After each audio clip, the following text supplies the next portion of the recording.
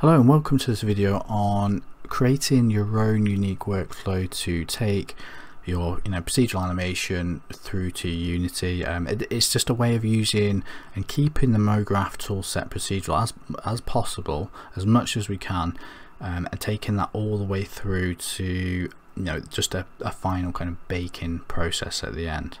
Now the problem I had with this was doing just animations on certain bones and bits and pieces, it's quite straightforward. You just export, it goes into the game engine, everything works. Now there are certain scenarios where I'd really like to use the Mograph toolset, but the problem with that is it kind of doesn't work with the export process, and it means that we need to kind of bake things down and we kind of lose the procedural nature of what we're doing. So I had to think about this, and I just wanted to kind of find a way to essentially retarget bones. So there's almost two separate processes happening.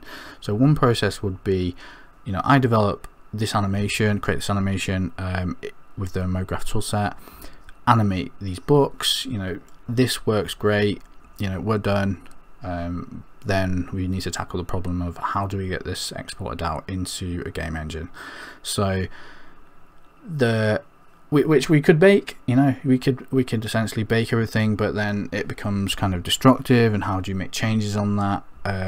It becomes a bit of a problem. Okay, so the way I looked at this is I would just create what I needed with the Mograph kind of toolset. So if I hit play on this, you can see what's happening. We've got a fracture object here, all these objects inside it, and then we're using all these effectors to animate and create this custom animation for what we need. And it works really well because obviously the Mograph tools make this really easy to do, really easy to update. Everything's kind of procedural, and it works really well. Now what I need to do is I needed to export a bound kind of mesh for each one of these objects, so each one has its own bone, which is bound, and then that gets exported out, rather than it being like point level animation or baked or limbic or anything like that. So that was one of the requirements that I needed to do.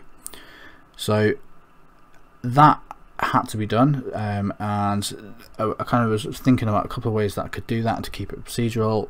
One of the ways was to retarget a sequence of bones on top of the position of each one of these clothes within Mograph. So, and then that meaning that I could just, once I've got my animation right, I'm happy with it, I've got bones that are in the exact same kind of space as each one of the clones. All I need to do then is just bind them and then export the animation and bake it, export it, and we're done. And it also means that we can go back to adjusting. We can just delete that bake, work with the original Mograph toolsets again to make changes if we need to, rebake, re-export, and it's kind of less destructive as a process. So I'll just show you what I did here. So if I just double click on this, you can see we've got some espresso. Now this espresso here, let me just get this kind of tool. So to start with, we have the espresso tag here. Now this espresso tag is relative to the position of this null here. Okay, so, and that's quite important for when we're working with this hierarchy object. So essentially the way this hierarchy object is set, and you can get it to kind of traverse in any way you want possible, really. There's lots of different ways you can traverse based on the kind of sequence of letters that you use. Now this essentially is just saying, okay, let's go down, so it's relative to this is original position, let's go down one level, okay, and then next, and then next, and then next. Okay, so that's the way how this hierarchy object works. Now this works in tandem with the object index.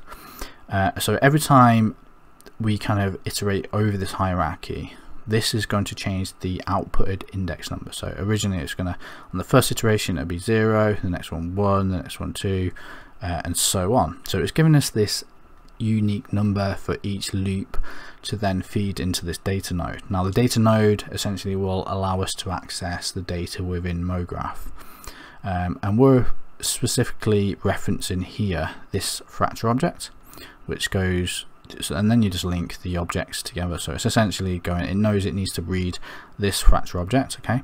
So it knows it's the fracture object, but it doesn't understand which clone we're referring to. Now we're doing that based on this index number that's being kicked out here. So if it's the the first clone that needs to be referenced, so we've got this list of joints here that we want to retarget, and below down here we've got all these different clones. So let's just say, okay, this is 0. We want to reference the position of this. We need to know the position, the rotation, essentially the global matrix of this, to retarget that bone and put it back into the same position. Okay, and we're doing that based on this index number. So if you put 0 in here, it's going to look for the first one, which is going to be this, essentially. And then what we're doing is we're finding the global matrix of this, okay, and then we're kicking that out, and then we're writing that into the global matrix of that joint, which essentially will take the position of wherever the joint is and retarget it to that position.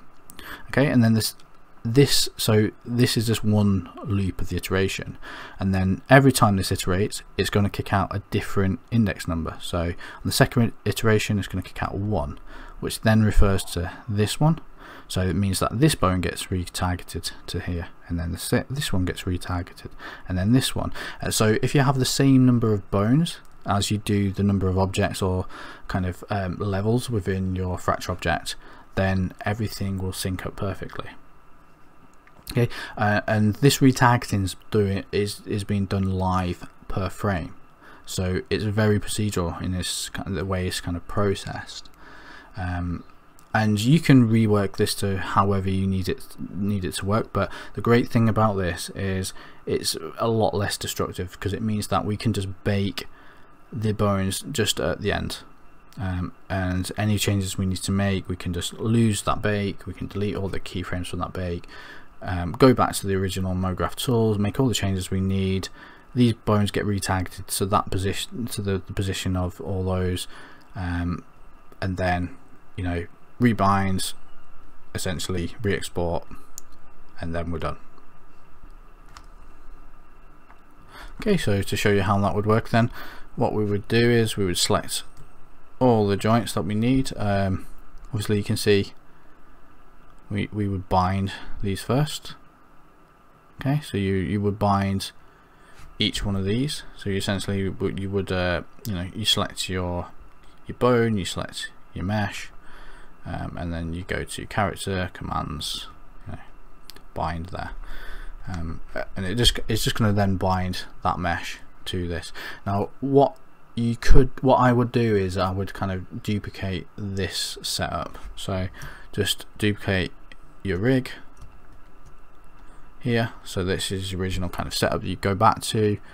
This is almost disposable and will get thrown away, so you would just use this to kind of bake your bone to the mesh, and then also bake the position of all these kind of all your bones if you need to, if it's required for the game engine. Okay, so but what will happen is that if you need to make any changes, you just get rid of this, go back to your original kind of rig, make the changes, and then go through that process again. Okay, so I hope this kind of helps give you a bit more confidence in just the way you kind of can approach certain workflows, even if the tools are not particularly ready yet or available, or if you're finding yourself working in a destructive process, you can kind of just question how you're working and to see if there's easier ways to do things, just to kind of make your workflow a lot less destructive. And you don't necessarily even have to wait for these features to come out. You can make the best of the tools that you currently have, and some of the tools are really powerful already, which can get you like 95% of the way there, and almost enable you to create what you need before waiting or requesting any particular